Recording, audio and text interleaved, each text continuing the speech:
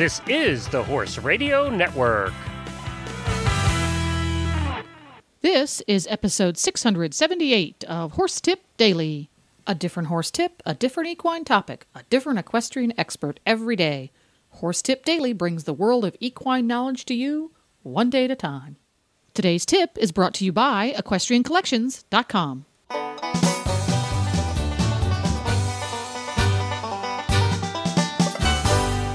Hi, Coach Jen here, and thanks for tuning in to Horse Tip Daily. Today's tip is from Shawna Karrasch. She may be known by many of us as the clicker training lady, but she is really the take it out of the textbook and put it in the barn lady. Shawna uses scientifically proven training and teaching methods, removes the science-weenie language, and gives horse folks like us amazing tools with which to improve our horse's behavior and performance. Her reward reinforcement training system dramatically accelerates the training process for any breed or discipline by unblocking the horse's natural desire to perform. What results is an incredible bond between human and horse, a partnership based on success.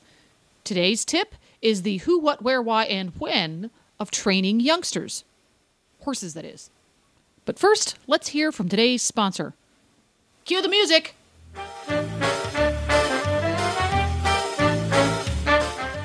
Hi, Glenn, back with you from the Horse Radio Network. I'm here with Debbie with the Equestrian Collections Product of the Week. This week we're featuring some new exciting breeches that we have in stock right now for the plus-size rider.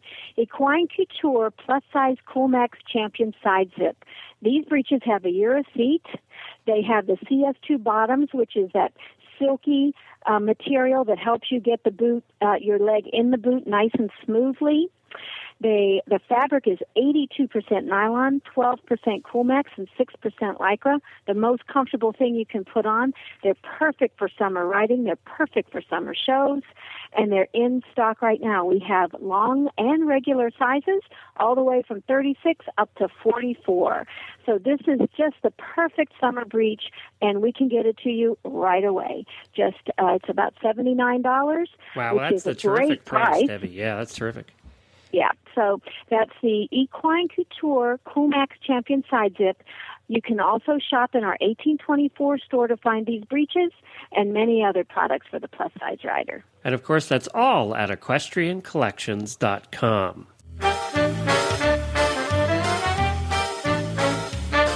And now, on with today's tip.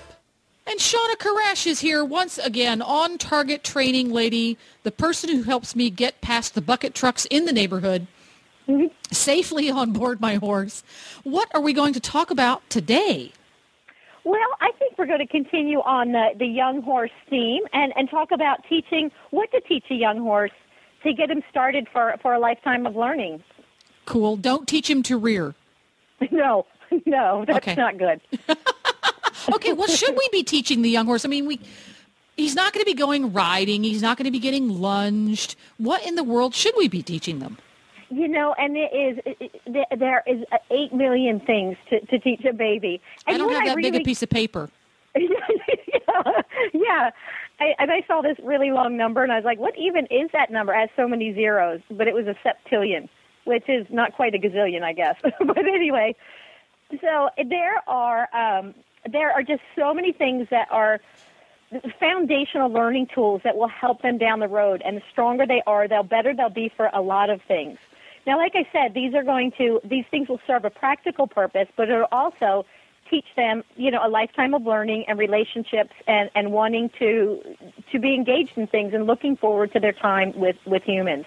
And so, and we're talking about using the positive reinforcement, and it makes it so they're very interested in you and what you want to do, or what you're looking for them to do, and their little minds are just so eager and curious that it really kind of works to your advantage. But one of the things I think is one of the fundamental tools that you really should always start with is being able to handle them all over their body. So where you can touch every little inch of them and have them be nice and relaxed. So it's not just touching with their head up going, what are you doing? But you want them just to stand quietly, head dropped. I don't care if you're touching my belly, my sheath, my legs, my ears, whatever it is, my mouth. And those are all good things to get them really solid about so you can touch them anywhere. And that, I mean, you think about it, that's going to go a long way towards saddling, mounting, fly or worming, veterinary stuff. So it kind of sets them up for a whole lot of things, and the farrier as well. So handling their feet, that's another really good thing to do, is getting them used to picking their feet up and having them nice and relaxed. Pulling, kind of mimic what the farrier would do. If they pull their foot out and put it on the stand, have them let them do that and pull their foot back. That's another really good tool. And I guess one of the fundamental things, too, that I really tend to start with the little guys is teaching them to lead. So I like to, when you put on a halter and lead rope on a baby, what is the first thing they do? They have a tendency to rear, They pull, they resist, it startles them, they don't know what to do. So I use the target and teach them, so the target becomes like the new halter and lead rope. So instead of having pressure, you're teaching them to lead by following. So you're teaching them to lead through positive reinforcement as opposed to pressure. Which is, frankly, a much more natural way for a horse to go anywhere. Yes, it is. And what they start getting. So at first, I use the target because it makes it very clear what I'm looking for, and it helps set them up for success because I do teach them the bridge and the target first, so the clicker and then the target. And then you can go where you turn right and the target kind of goes to the right, so they learn that, and they're watching your body at the time, so they pretty much start learning, when she goes that way, the target goes that way, I go that way. You turn to the left, you walk faster, you trot, you stop, you back up, and then you start fading the target out, and what they pretty much learn to do is heel like a dog. It is so, so simple. Like, I had a little guy, and I had him for a couple weeks, and I took him down to a clinic in a foreign place and took him off of the trailer with no halter and lead rope in a place he'd never been, and he just stuck right with me, like, okay, this is what we do, and so you can totally get that. And then I will put in the halter and lead rope, and instead of letting it turn into something that they fear or resist, I put the halter and lead rope on, and then I just have the target go. And then what I do is I give a little tug, so they feel a little pressure, but then put the target. So they feel the pressure, but then it's the target is presented. So they do the right thing, so you start teaching them how to respond to the pressure, but it is not taught through pressure. Does that make sense? They're not responding to the pressure because they discover it releases when they move. They move to the pressure because they've got a secondary cue. In other words, I feel pressure, and then immediately after that I saw my target. Yes. So the pressure is more of a signal as opposed to a training tool, because traditionally we apply pressure until they give, then we soften. We apply pressure until they give, and then we soften. So as opposed to it being the training tool, we're just conditioning as a signal. This little tug means let's go forward. So because I want all my horses, as much as I do at Liberty and loose and making choices, but I want them to be able to be handled and ridden by everybody and to know traditional signals. But I want to teach them as a signal as opposed through the pressure and release. Does that make sense? Yes, it does. So okay, good. That's going to be so for somebody who struggles doing this just because I have very poor timing. My horse knows it better than I do. He trains me. He says, "Click the thingy, honey. Click the thingy now." When in the case of teaching them to lead. They understand the target. They've got that down pat. We have a halter on. We have a lead rope on. But we're not using any pressure on the lead rope to tell the horse to do anything. It's just hanging there. Yes. So we go ahead. So we will create slight tension on that lead rope and thus on the halter and thus on the horse's head. And we do that for a very, very short period of time, like a couple of seconds, and then present the target. Is that how that would work? Exactly. So it's just a little... And it's soft, it doesn't have to be. The softer we teach it, the softer it can always be. If we give a big giant tug, that's asking for mischief on a youngster, isn't it? It is. And then it is asking for trouble. And then we're also saying this is the criteria. But if we teach really soft and they respond really soft, we'll get soft through everything, and everybody wants a soft horse. Right. And I ideally will start not even with the halter and lead rope, but at Liberty first, if I will. If your circumstances allow that, sometimes it doesn't work that way, but if you're in a place where you can take them and just teach them to follow and walk with you all by themselves, that will make it, even in their stall, you can put them in a stall, that will help make the lesson clearer. Then here comes this new element of this thing on your head, and, okay, just ignore it. We're just going to follow the target, and then you start applying the pressure. So it helps them to always look at it not as a fearful thing or a scary thing, but they know exactly what to do. So I get my halter on. I'm going to be doing some training because I know I'm going to feel some pressure there. And as soon as I do, I'm going to do something, and then I'm going to get, and they're going to have that same, they're going to associate it with a learning procedure versus, oh, gee, what's scary is going to happen this time.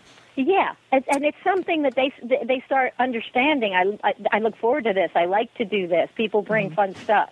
So it is good. This begs the question. Go ahead. Lots of folks all over you today. I'm sorry. Yeah, lots of folks like to teach youngsters silly little behaviors or encourage silly little behaviors.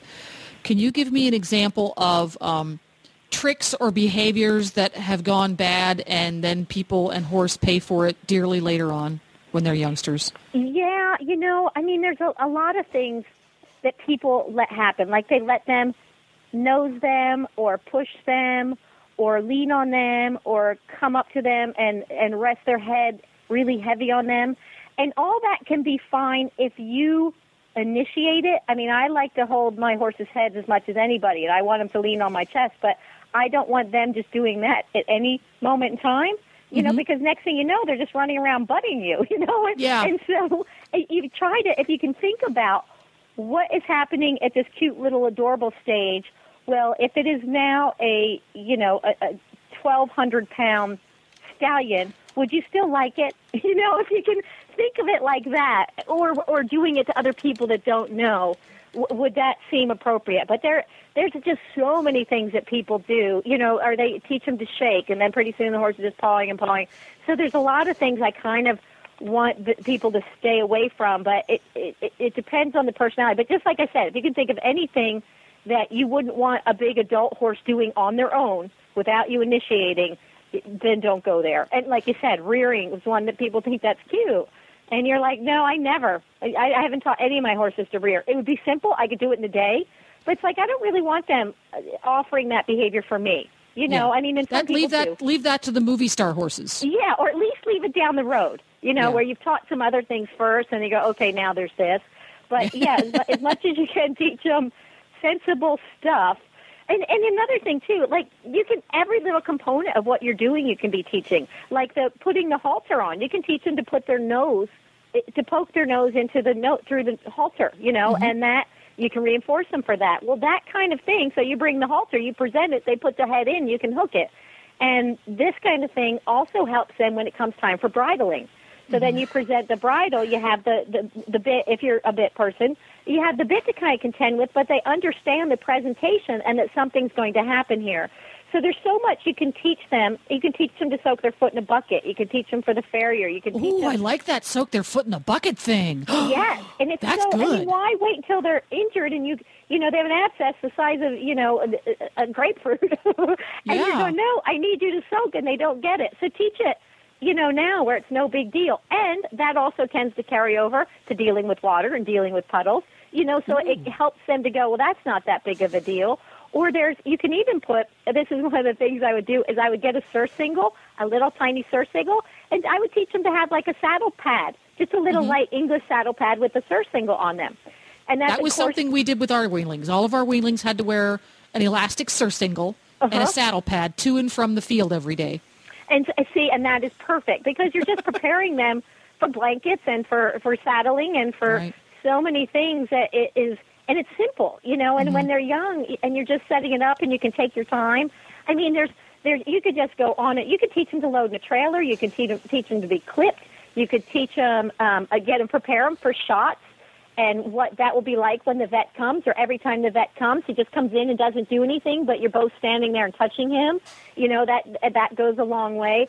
So there's just anything you can really think of that you would do as an adult horse, you can actually start teaching to a young horse, So even though you may not use it for a long time, you're setting them up so that they do know how to do it. And again, you're circumventing those issues later when you've covered it first in your own due time, and you got to slowly process it, and it will just help his demeanor about everything. It's amazing how receptive they are to learning after that. Wow, that right there was 12 minutes of intensive youngster learning right there.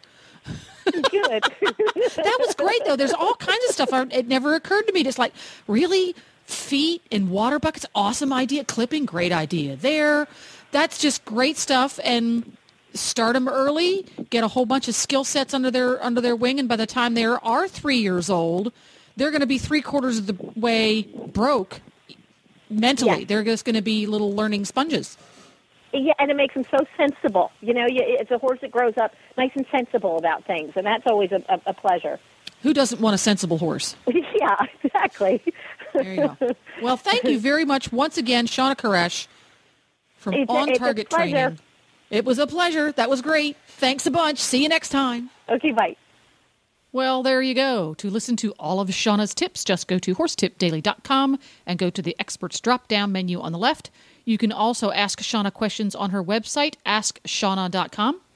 Don't forget to support our sponsors here on Horse Tip Daily because they make these podcasts possible. Today's sponsor has been EquestrianCollections.com. Visit them today for the world of equestrian shopping choices delivered right to your door. Please stop by the Horse Tip Daily Facebook page and let us know what you think of the tips you hear on the show. It's also a great place to tell us about topics you'd like to hear us cover on the show. You can subscribe to all the great shows on the Horse Radio Network through iTunes or Zune and get your horse podcasts automatically downloaded to your iPod, Zune, or MP3 player. You can also listen to the shows right on Facebook. The player's right there every day. I'll be back again tomorrow with another new expert and a different horse tip. Until then, go ride your horse.